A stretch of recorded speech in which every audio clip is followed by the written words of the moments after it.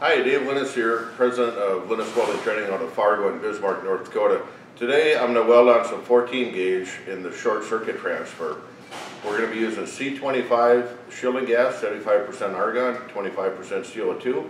And I've got the machine set at 17.6 volts and 192 on the wire feed speed. So I'm going to get set up here. We'll tack up a T and lap joint, and I'll show you a couple different techniques in the short circuit transfer. Alright, let's tack up the lap joint first. I usually just eyeball it as far as splitting the difference, so we're overlapping about half of a plate here. And press down on it on the top plate and give it a tack on the end here. Here we go.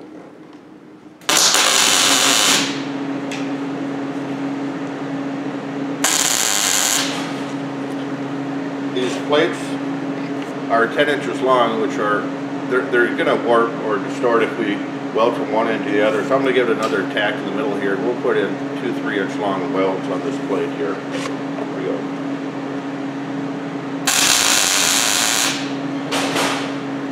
Now let's tack on our T-joint.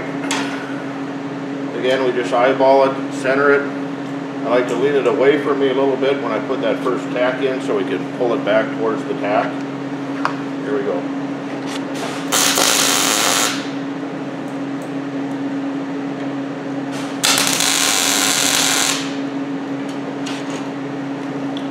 Okay, now we have our pieces tacked up.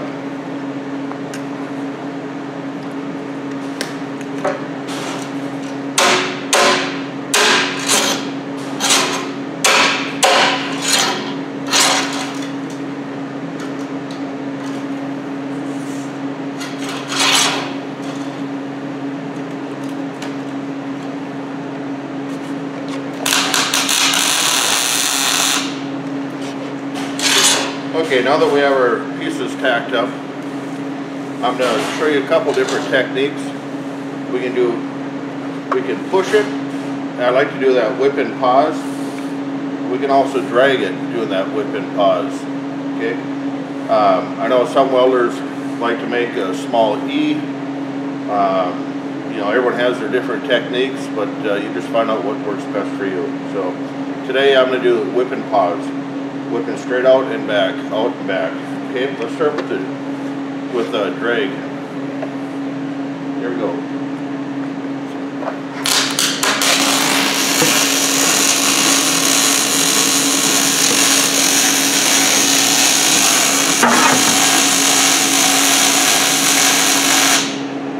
And then we want to check the backside.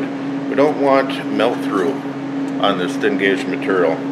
Okay, so that's drag technique. Just whipping out back, whipping out back.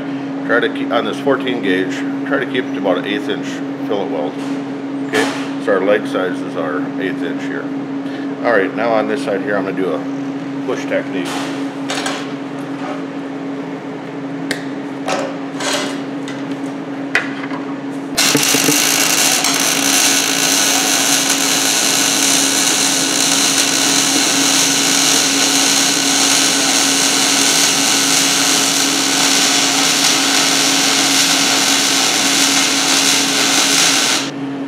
Here's what the push technique looks like, that whip and pause. And again, let's check the backside to make sure we don't have any melt through.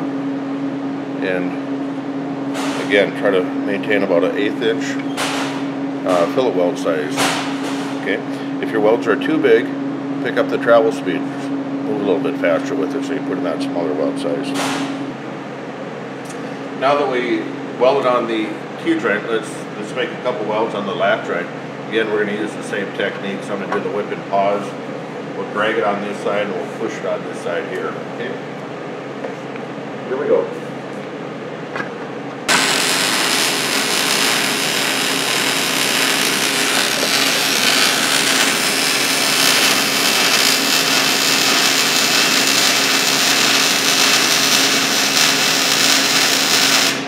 Now that we ran our first weld there with the drag technique, on this side here we're going to do the push technique. Again, it's going to be whip and pause.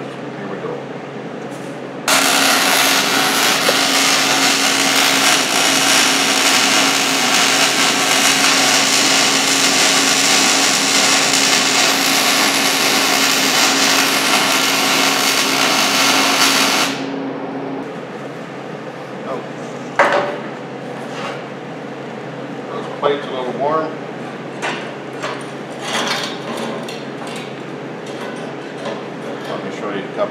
different techniques here. So we've got one of us a drag and the other one is the push, whip and pause. Okay, I want to take a look at the back side, and you can see that we don't have any melt through on either the push or the drag. So let's just finish out the weld here.